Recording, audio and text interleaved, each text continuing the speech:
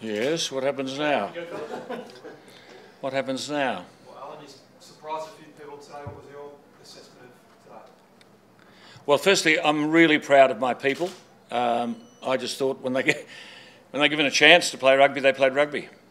But if that's the way you grow the game, then it's most probably a good thing I'm not in it. I just found the whole thing astonishing. That it's a Barbarians game and you're playing with 13 men and the bloke kept blowing the whistle. I think it was 16 penalties to 4 or something. So we're 4 times more disciplined than the other side. I mean, the bloke was clearly out of his depth. Thank God I'm out of the game. But if Michael Checker's got to deal with this sort of stuff all the time, it's wonder isn't it the gap? How do you encourage? We tried to play football, and we did some good football. But before the game started, Quade and I and the colours thought as a courtesy we'll say to the referee in the room, we didn't want him to do any favours, but we explained that it is the Barbarians and we were playing we had a couple of free kick moves up our sleeve, and one of them you saw, and I explained to him that we knew the laws and the people had to have their foot behind the ball and all the rest of it. They duly scored the try and he disallowed it. Disallowed the try. I mean, look, it's very disappointing, but I'll tell you something. I mean, okay, you can brand me as a whinger or whatever you like. I'm doing all this for nothing. I'm doing it because I believe in the game. That's why we're at Casuarina Rugby Club. That's why we're at Lismore. I've spoken at about 8 functions for nothing in the last God knows how many days in order to grow the game. That was all we're trying to do. And you're telling me that's how you grow the game? When people in the grandstand start booing what they see, they're not stupid, they know. It is extraordinary. And then the young man who's the captain is sent off. So all I'm saying is that the rugby has a problem. We've seen evidence of that this week in that there's not been any communication with us at all of any kind or with the Barbarians from the Australian Rugby Union, none whatever. And that's a discourtesy to the Barbarian officialdom who are here. No one has spoken to them. The Australian Rugby Union got $1.6 million for this game and they've given absolutely nothing back. We're in a terrible state administratively, not player-wise. Michael Checker, I've said 1,000 times, is doing a very, very good job against the odds. But, you know, you can't grow the game. Are those people going to come back? I mean, you should have been out where I was in the middle of the oval there at the end. I couldn't get out of the joint. That's all they were talking about. So, you know, that's the problem, and that's why I gave my time this week for it. I don't regret that. I was delighted this young man could be the captain. He's just an outstanding player of multiple gifts, and we saw that today.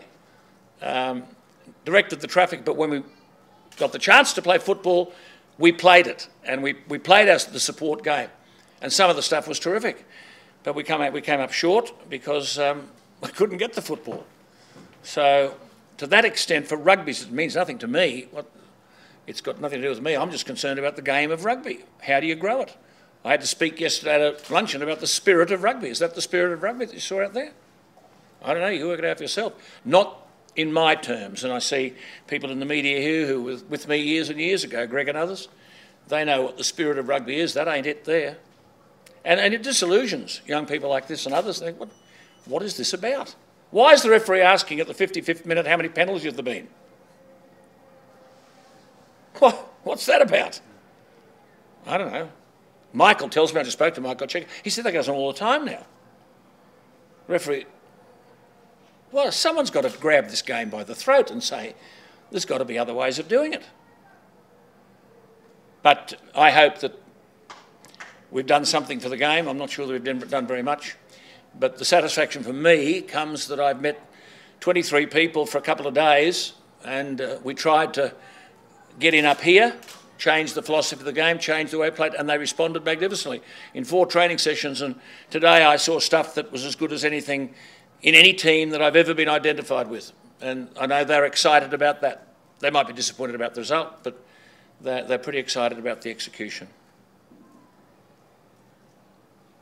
Where is the game heading, Alan? If these changes aren't made that you're talking about, where is the game heading? Sorry, what was the question? Where is the game heading? Where is the game heading? Where's it heading? South. South. I mean, I talked to you about this the other day. I spoke at a function last Friday in Brisbane, and I repeat, and there was this young man who was a fundraiser, and there was this young man who had been a coach of Queensland. He got the chop. I don't think he should have got the chop, but he got the chop because all the people appointing coaches have never coached in their lives. And I've used the expression, and I've said, you know, just imagine someone from the Sydney Symphony Orchestra ringing me up on Monday and saying, Alex, it's Lyndon Terracini here. I'm the conductor of the Sydney Symphony Orchestra. I'm auditioning on Monday for a first violinist. Could you come along and give us some advice? And I said, well, hang on, I've never played the violin. Well, that's what we're doing here. We're saying who's going to coach, but they've never coached. What do they know? What are the criteria for appointing somebody? So this young man was telling me that at Brisbane Grammar, which used to be a factory, they'd have 5 players out of 15, out of the 15 in the Australian schoolboys. And now he's telling me that there are 850 kids playing soccer, 550 kids playing basketball, and 320 playing rugby. You can't, unless we grow this thing down here. Now that oval out there today was full of kids. Full of kids. And they see their hero. I still don't know. I haven't talked to Quade. I don't know what the hell he was sent off for. I saw the bloke with his hand in his pocket. He couldn't wait to get his hand in his pocket. Send off Quade Cooper. I hope that gives him hairs on his chest. But it didn't do anything for the people who are here. But is there any sanction? Is he accountable? Or does he have to explain why the Barbarians were 4 times more undisciplined than the other side? You just shake your head. I just said to Michael, thank God I know you're entitled to the referee going your way, because on many occasions he's been against you. But where's the game going? You see more of it than I do. But, don't know. Not while you've got the kind of people running the game that are running it now. That you can't make a courtesy phone call to the leadership of the Barbarians here or say, can we have a drink? And you can't print a program. And then they say, well, it's a home game. It wasn't a home game for us. Why do they have the home dressing room? Australia took the home dressing room. And how do these blokes feel? They've come from all over the world. 2 blokes braved a typhoon in Japan to come here and play. We had a young fellow as Quade knows, in the hotel on, what, Friday, wasn't it? Yesterday. Yeah, yesterday. Desperate to play, wanted to play. Very prominent loose head. And he was there. We had the hotel room for him. And he doesn't get a clearance. So you've got to go to an agent, you've got to go to the coach, you've got to go to the club. The bloke wants to play the game. What the hell is this all about? Thank God, I've been out of it for 100 years. It seems as though I've landed on another planet. But unless someone addresses this stuff, they can say, oh, well, what would Jones know? Perhaps I don't know anything. You know, coached a couple of teams in time, and I have an idea of what I think the game can do and how we can grow it and how exciting it can be. And the one gratifying feature is that I hope I'm not presuming to speak on behalf of all of them, but I haven't had a chance to go to the rescue. All these boys are thanking us, so they've enjoyed a wonderful week because the first time they got to play with football. Because I kept saying to him, I'm not telling you what to do. You make some decisions out there. You've got an awful load to bear today because you're the boss. Well, he made some pretty good decisions. Never been given the chance to do that. Do you think he should be recalled to the Wallabies? Do you think what? Do you think Quade should be recalled to the Wallabies? Well, look, every coach has a different view. He'd be in my team every time, but not in this structured, I'm going to tell you how to play stuff. How can I tell him how to play? I don't know what he's going to see when he gets out there. But I had 2 young people helping me and who didn't really know Quade Cooper, and one of them was one of the finest players that's ever played for me, Brian Smith. Last night we were having a drink. He said, Quade Cooper's amazing. He said, you say something and he knows 10 times more than you know. But I said, we've never bothered to find out what he does know. We've never bothered to find out. Could he contribute to an international side? Jeez, we've got to be pretty red outside it. There's no room for someone like this, but here we are. Quade, what was the most pleasing aspect from players' perspective? Oh, mate, we definitely had fun. We prepared all week on and off the field to have a good time, to go out there and play the rugby that we hope that the fans, the people that paid the money to come and watch us play would enjoy. And we felt that all game, we were trying to play positively. We weren't lying on the ruck, we weren't trying to kill the ball and things like that, and we didn't really get rewarded for it. But in terms of, from a player's point of view, you know that you got these guys putting them together, and some of them coming in late, some guys coming in for a week from all over the world, some guys travelling, having jet lag, so the odds are always stacked against you. But you just bind together as a team, and I think that's what rugby is all about. Whether you're playing as a kid, professional, and I think that sometimes we lose sight of that. That it's all about a result, as opposed to we can get some guys in off the back of a week. We don't need that long together, because I know that every time I've played the game, just say we've come up short. You know, preparation is always something that is the first thing that's spoken about. But when you come together as a Barbarians team, the first thing you do is not get out on the training paddock and start running drills, things like that. You get to know your teammates. You have fun. You spend time with your teammates, and I think that is the best thing that I've been able to achieve out of this week. Getting to know people that I haven't necessarily spent time with. I've got a newfound respect for a lot of people on and off the field, the coaches, a lot of time spending with them, empowering us as people.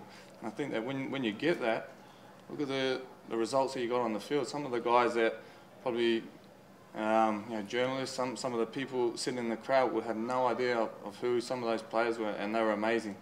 And I'd love to see them continue to play at a high level, but continue to enjoy it. And I had a great time. So if I get the opportunity to play again, I love it, and I look forward to just continuing to enjoy my rugby. I said to the boys at the beginning of the week, we had a training session. I said, listen, if we're going to, there's an expectation about us. I don't know whether it was because I was the coach or whatever, but there was all this hoopla about me coming back and so on. And of course, people had some appreciation of the way we played the game all those years ago. And I said, we've got to honour that expectation. I said to the boys now, and I made the point, which is quite ironic. I said, well, if we're going to fall on the ground every time, and every time someone blows on you or spits on you, we go to the deck, they'll boo us in the stand. Well, they were booing, but they weren't booing us. They were certainly booing. You heard it. And that's the legacy that the game has left, not the beautiful stuff that was done on the paddock. That's not a good state of affairs, that people are booing the Wallabies. I beg your pardon? That's not a good state of affairs that people are booing the Wallabies. They weren't booing the Wallabies. They weren't booing the Wallabies. They were booing the referee when he sent this bloke off and the other fella. As soon as they weren't booing the Wallabies, no one boos the Wallabies. Well, only if they're encouraged to sort of think the Wallabies are no good. Well, you've heard me express that view on that. No, the fact that they'd come to see 15 on... A referee's job, I used to say 30 years ago, was in rugby league and rugby union, the best referee, his job is to take 30 on and 30 off. How do you run the game so that you can do that? Now, in a Barbarians game, we had 15 on and 15 versus 13, and they were booing. They weren't booing the Wallabies, they were booing the referee. Quade, do you understand why you yellow card? Well, I mean, he gave me a reason. I've been saying that. Like I said to him out on the field, I didn't see Izzy because one of their players, Duncan, ran in front of me, and at the last minute, I seen Izzy pop up, the ball bounced up, and I tried to jump out of the way so we wouldn't have a big collision because we both didn't see each other. And me and Izzy spoke on the field. I said I tried to jump out of the way, and he said he did the same thing and saw me late. And again, like I said to the ref, I wasn't trying to make any contact with him in terms of especially anything malice. I said, well, and he had an explanation for it, which is what he said to me, and then that was it. But like I said, in terms of the game, like, we just wanted to go out and put a show on for everyone, and things like that. Where no one was hurt, it was an accident, and I explained that to him. Izzy was fine with it as well. It was a little bit of common sense. Alan, the up the jumper move, was that paying homage to Daryl Harbright today? Yes, I tried that when I was coaching one of the sides at Oxford University. Part of the problem is that the referee doesn't see the football.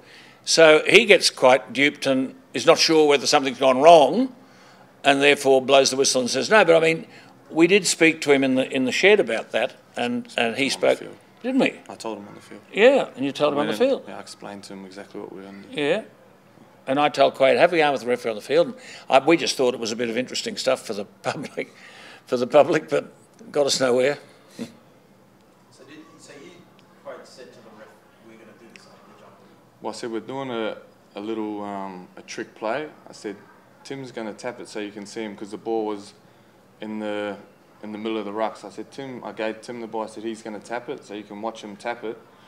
So that everyone's on side. So that, exactly, because if behind he the doesn't ball. see anyone tap it, then the play cannot go on. So, and when we ended up scoring the try, just simply he said it was unsportsmanlike, hiding the ball like that. And I said, when you play a move and you turn around and throw a dummy, you're hiding the ball. Like it's the same thing. It was more just a bit of fun, you know. And like I said to him, could we have another go, give us the scrum or whatever. And so it didn't work out, but it was all fun. We enjoyed it. You know, we prepared for it during the week. We spoke to the ref about it before the game on the field. You know, so it's unfortunate that it didn't, you know, it wasn't allowed to be a try. It was great that we scored from it. You know, but we still had fun. You know, we were able to be creative throughout the week. You know, take time to come up with plays like that. We had another play that we didn't get the opportunity to play. You know, but in saying that, it was still fun. You know, and I know that this will be a memory that I'll enjoy. I'll enjoy some of the people I met, some of the plays, some of the things that we got to do today for the rest of my career and my life. You mentioned a couple of those guys you keep playing on at this level. You know, there are a couple of guys there who are putting their hand up for Wallaby. Who do you think stood out for you today? Nasrani was a handful all game. You know, as a back row, he was a freak. Obviously, Big T, playing in the centres, usually on the wing. He was a handful all over the field.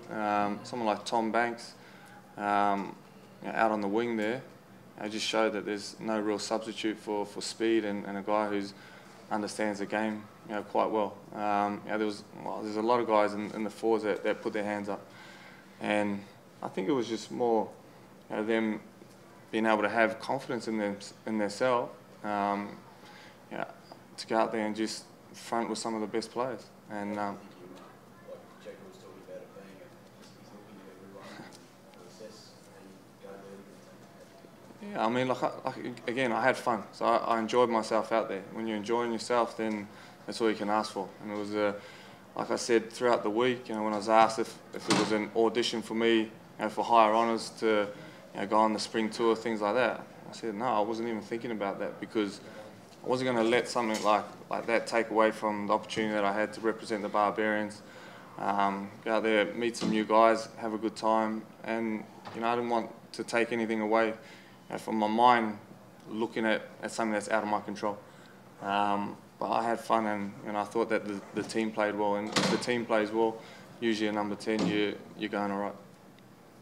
Alan, would you look to get involved in something like this again? Maybe another fixture next year? How do you spell never? With capital letters.